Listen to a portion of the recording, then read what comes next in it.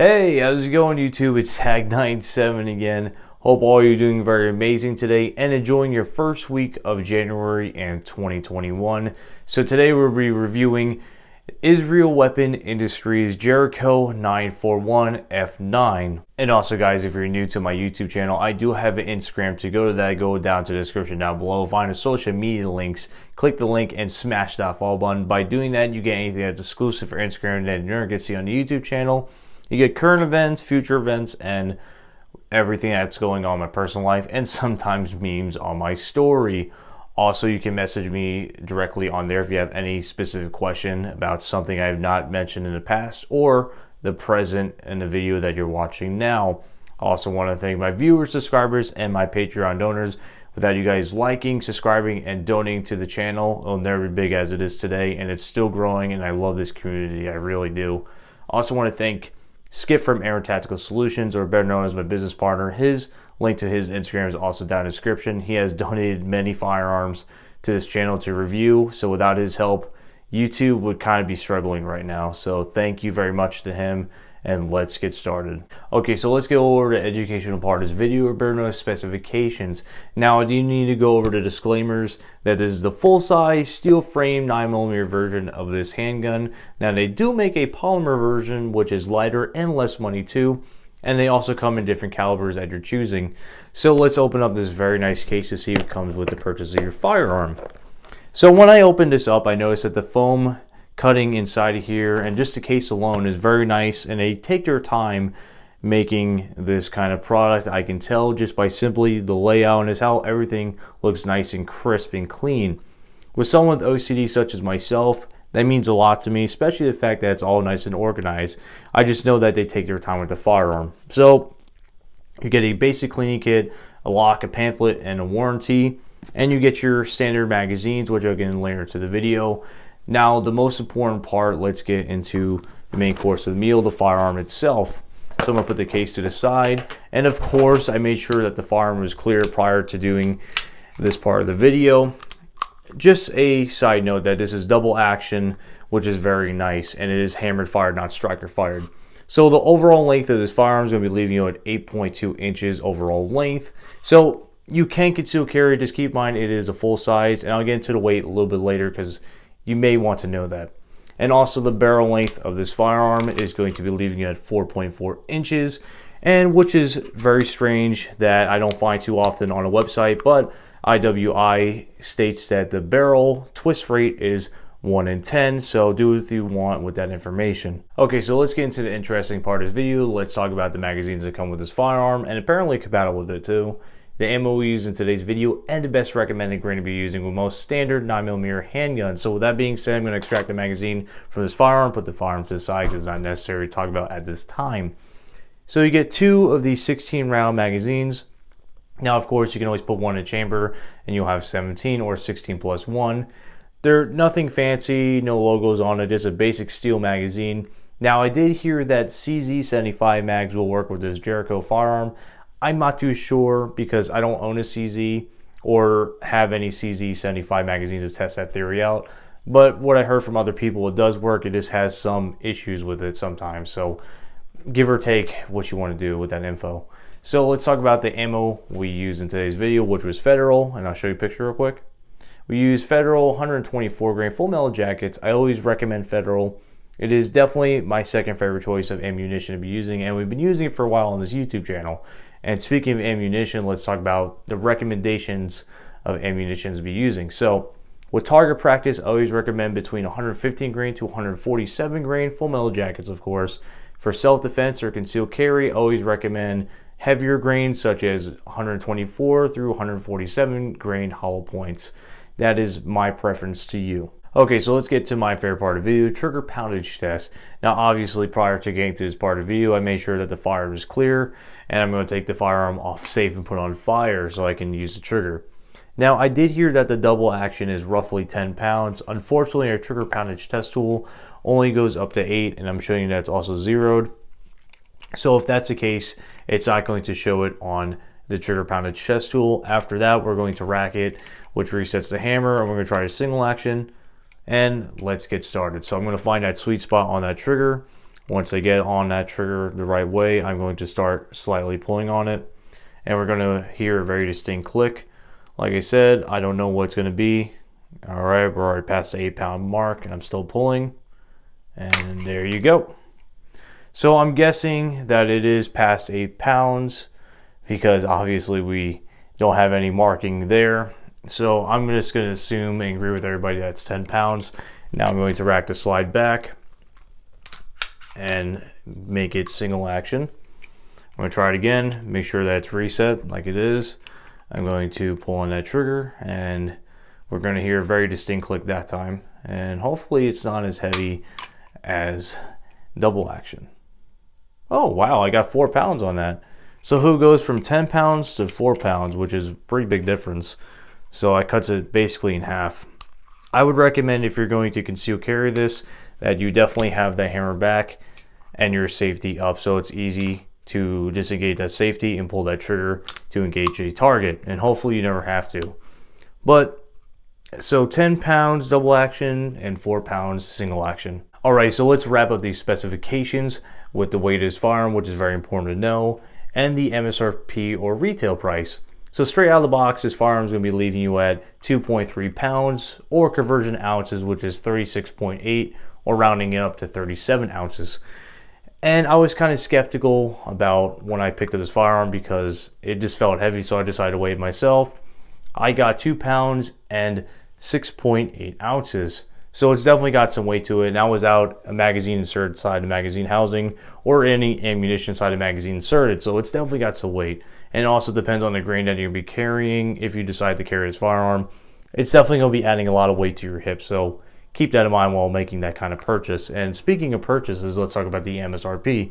Now, I did see on a couple websites that it kind of ranges the different pricing, not by much, but on Israel Weapon Industries website, it says that it's $655. I feel like you're getting your money's worth, but just keep that in mind that the weight is probably the biggest issue that you're going to be running into if you can decide to conceal carry this. Okay, so since I am done talking about the specifications, let's tap into how I personally feel overall about this firearm, negative and positive.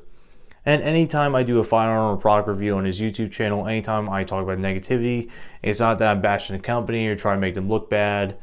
It's just how I personally feel. Just take it with a grain of salt if you do not agree. Everyone has their own opinion. It's just, this is my personal preference and that's it. So with that being said, the negativity, it's not that bad. It's, if anything, it's more petty stuff on my end. So the slide, I am not a big fan of slide because normally I like to check to make sure I have a round by pulling the front of that slide, but there's no serration, so there's nowhere really to grip. Obviously, I can use the back and check it that way. Personally, I'm not a big fan of that. It is what it is. It's a little heavier than I would personally like, but the weight does mean something and also helps with that recoil, so give or take on that. I'm kind of disliking it, but understand why it's there. It is what it is. So I'm 50% agreeing that it's heavy and disagreeing that it shouldn't be heavy. Also, it's kind of got a heavy double action trigger. It could be lighter, but it is what it is. Other than that, there's nothing really out of the ordinary except for it not being the greatest looking pistol out there. But like I said, it's just more pettiness, if anything. And let's get into the positivity about what I like about it. So it has some really nice sights. I really like the front post that it's a different color. I do love the 3-dot system. Unfortunately, there's no tritium for it to glow in the dark. That would be a nice feature, but they are metal, the front and the back sights, so that's very nice. I know they're durable. I do like the safety feature where I can cock it back and carry it with the hammer down and the safety up, and then when I need to engage target, just slide down that safety and I'm ready to go. You have your rail in the front, so you can run a weapon light system of some sort and maybe laser light combo if you choose to.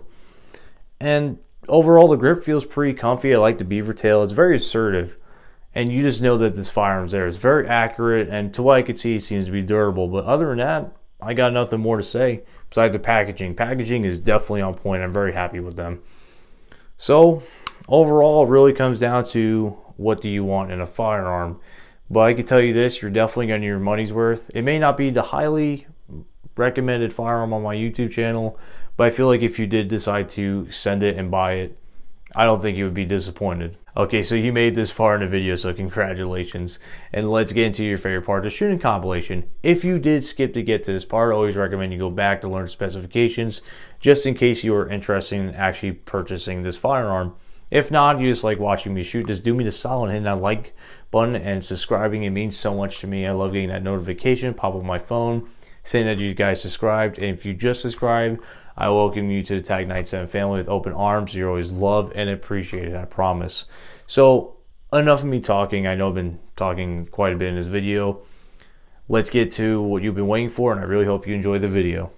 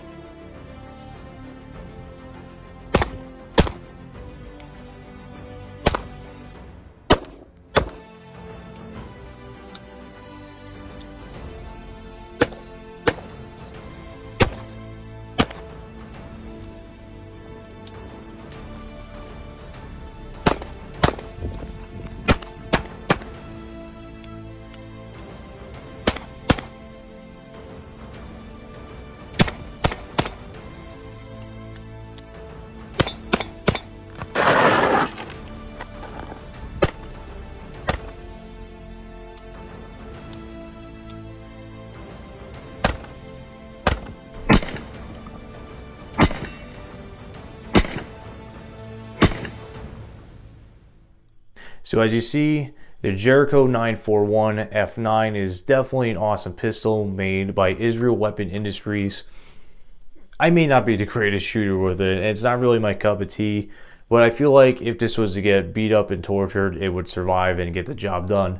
My main thing is putting rounds downrange and hitting the target. So if it does that, it's satisfied and it's TAG97 approved, and I'm happy with it. Like I said, it's not the greatest looking pistol, not my cup of tea, and if you ever run out of ammo, I feel like you could beat someone to death just by how much it weighs. So if you're into pistol whipping people, this is probably your preferred choice of a handgun.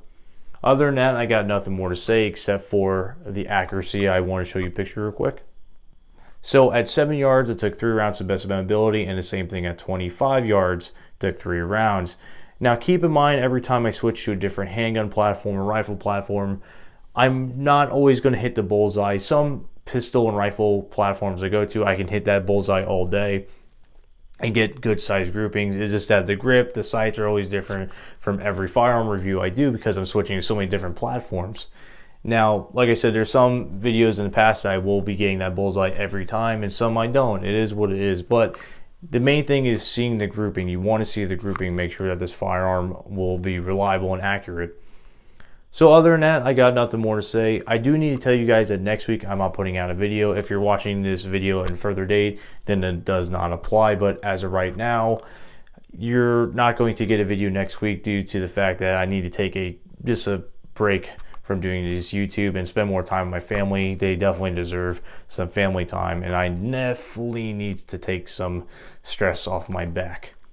Other than that, thank you so much for tuning in. I love y'all. Stay safe, stay healthy. I'll catch you next time, and thank you so much for watching.